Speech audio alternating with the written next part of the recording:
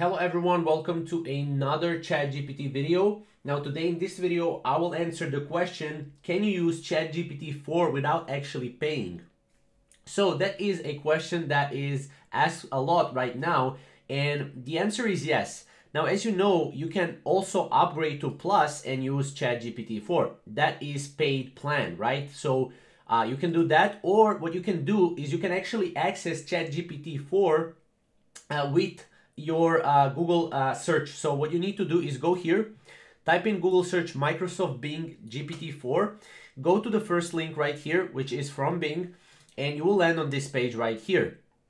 Now, as you can see, Microsoft is actually releasing a GPT-4 version, but on Bing, right? Bing is their search, kind of like their Google search, right? And their search engine.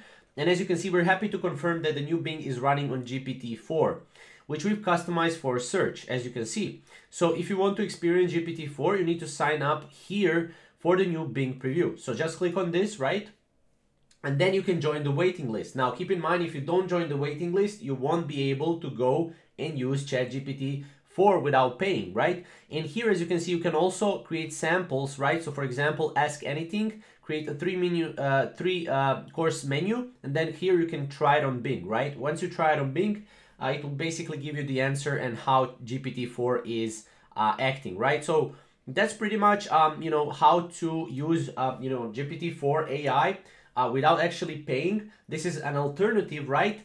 And it is going to be definitely a great partnership between Microsoft and GPT and ChatGPT, right? So if you have any questions or comments, comment down below, and we'll see you in the next video. Thank you guys for watching.